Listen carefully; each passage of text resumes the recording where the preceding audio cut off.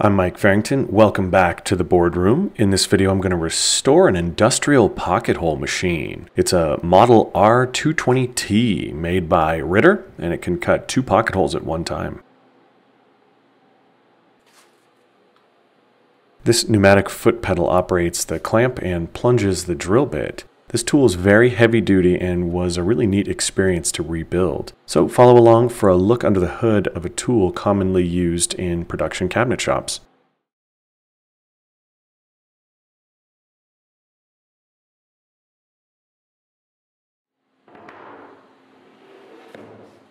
This tool was used daily in a pretty busy cabinet shop.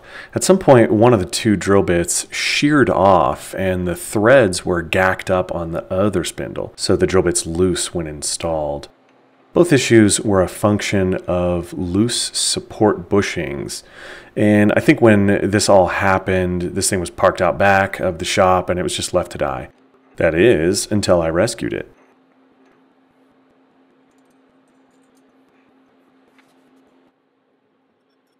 If I had to guess, this plate is used in both their twin spindle machine and single spindle machines. Here's a look at the drill head. It's a block of aluminum that has been nicely machined, I might add.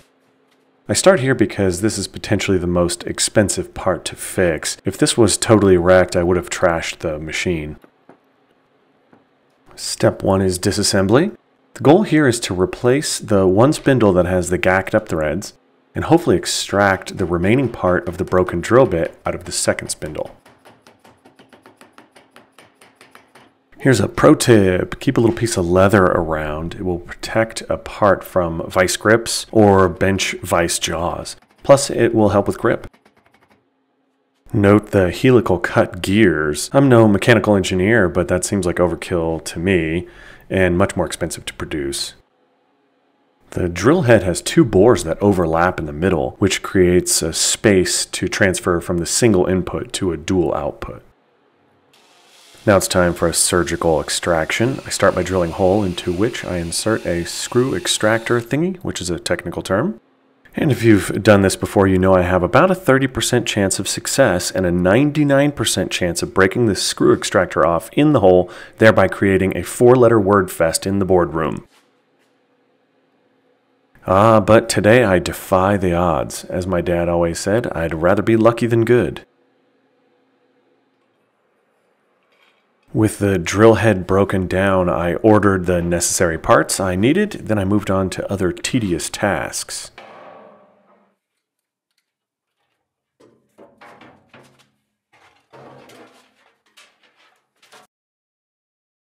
I'm not a huge fan of painting tools I restore because it really takes a lot of time. In this case, it was going to be a pretty simple job. So I prepped by cleaning with Simple Green and a Scotch-Brite pad, and the paint was just washing right off it. After that, I rinsed with some clean water, more commonly referred to as water.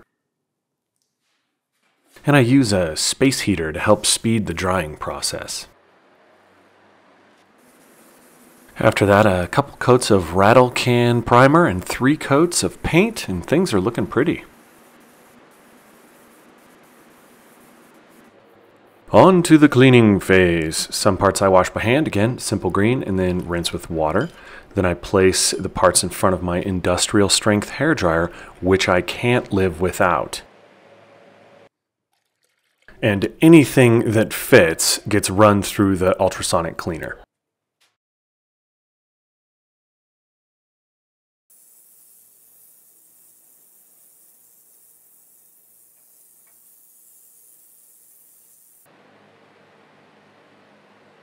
I clean out the pneumatic stuff as well. This is a water separator filter thingy and also an oiler.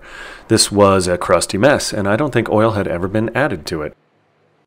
The parts I ordered finally came in, so now it's time to start rebuilding. The new bushings and bit holder have a nice fit, and I press the bushings in with a mighty C-clamp. If I may share an experiential anecdote, I later broke this C-clamp while trying to fix my tractor. I put a pipe on the handle to give me the extra clamping power I needed, and this thing broke right at the bottom of the C shape. When it let go, it got spicy real quick. I'm pretty sure it let off a mushroom cloud. I don't know what this thing is called, but it is a single block of aluminum. It slides up and down on 2 steel rods, and it's propelled by this air ram.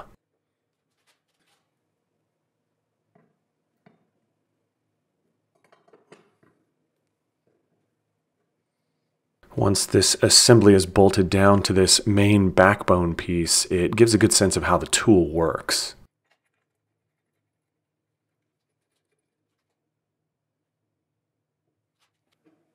This is the motor mounting plate. If you have a good eye, you can see that I'm doing something wrong, which I will discover later. Here's the bushing mounting plate. I leave this loose because it needs to be aligned with the drill head. This is the forward stop, so it sets how far the drill plunges.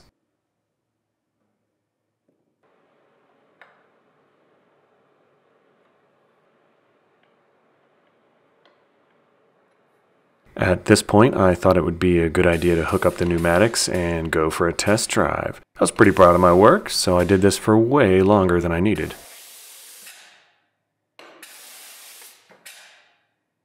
I wanted to add a piece of aluminum to the top of the clamp. My plan was to move the pneumatic hookup to this piece. The reason is the stock location comes out of the back of the machine, so the machine can't be pushed up against a wall, which is not good. So I used my 2 horsepower hacksaw to cut out the piece and then marked and drilled the needed holes.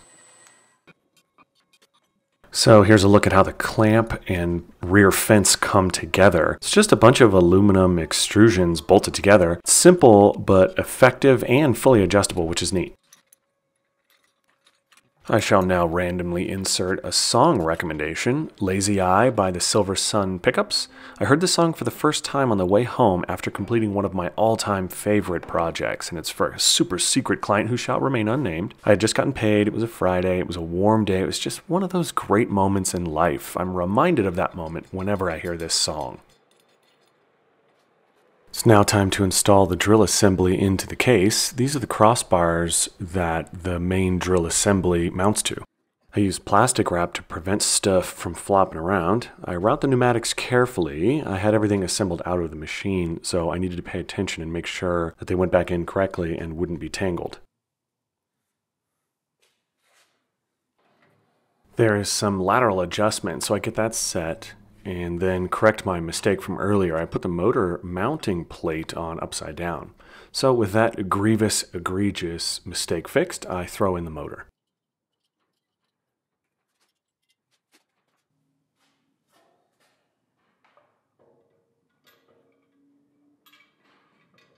I install the rear fence and hook up the pneumatics for the clamp. While goofing around with this thing, I decided at some point to rebuild the clamp as well.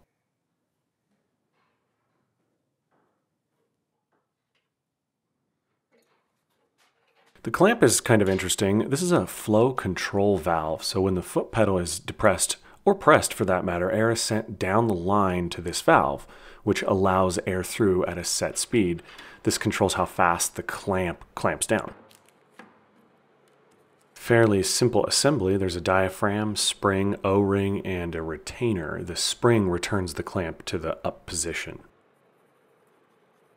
So I lube up the bore, and that's B-O-R-E, not B-O-A-R, and proceed to assemble the clamp.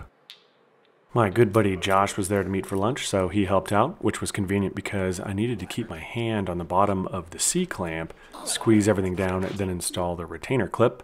That was a 3-handed job. And lastly, I installed a new rubber grippy pad thingy, and the clamp was as ready for action as the Last Action Hero. I installed an electrical box for the switch up on the fence. I didn't like that it was located on the side of the machine. I also installed the pneumatics on the fence as well. These were all the parts that came with the machine. I just rerouted them from poking out the back to poking out the top. I added the valve because I'm a consummate professional. Here's a look at the finished product. Easy access is the order of the day. I move on to the spindles. The bearings were all in good shape, but they were small and cheap enough, so I chose to install new ones, 4 per spindle. Said this before in other videos, it's not a good idea to install bearings by tapping. A press is better, but sometimes that's not an option. So when tapping, I make sure the bearing is well supported. Here's a part of this tool I'm not in love with. The drive gear is held in place with a split pin, and the location of the gear is what holds the spacers and therefore the bearings firmly in place. So I needed to drill a hole of the correct size, install the split pin, then grind it down. Here you can see the old versus the new. After adding copious amounts of blue raspberry grease, the spindles go in. Since everything is nice and clean, parts slide home easily. And of course, let's not forget the retaining screws. I install the drill head and align it with the bushing holder. The goal is to position everything so there's as little as drag as possible when spinning or plunging. Best way I could think of to achieve this goal is to put everything together loose, wiggle it around, and then tighten, and then check for friction. Seemed to work well enough. Here is a fairly obvious pro tip. Wire the motor correctly. There's a diagram printed right on the motor next to the junction box. This happens to be a dual voltage motor, so it could run on 110 or 220. This one was wired with a little bit of both 110 and 220 mixed together. That would clearly explain why it wasn't running well.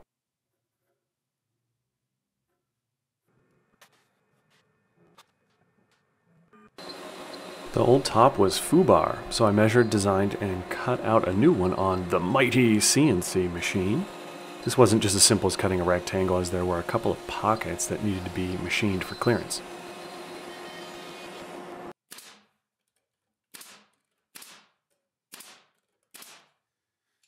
I added a plywood lip. This is how it's attached to the front of the machine. I then took a deep breath and drilled the very first hole. To my surprise, it actually worked, so I removed the top and added some finish. To this point, I feel like I've been lying to you. I've buried the lead, as they say. After a couple days of use, I realized this was just more tool than I needed, so I sold it to make way for other tools. After costs, I ended up pocketing about $1,000 for the restoration job. Not great for 4 days of work, but not bad either. Here's a look at how it works. This really is a fine machine, and it makes cutting pocket holes, dare I say, fun. But it's off to a new home now, a much larger shop that will put it to better use than I would in my shop. I hope you enjoyed following along. If you have any questions, comments, fears, or concerns, put them in the comments section below. Thank you for watching. Till next time.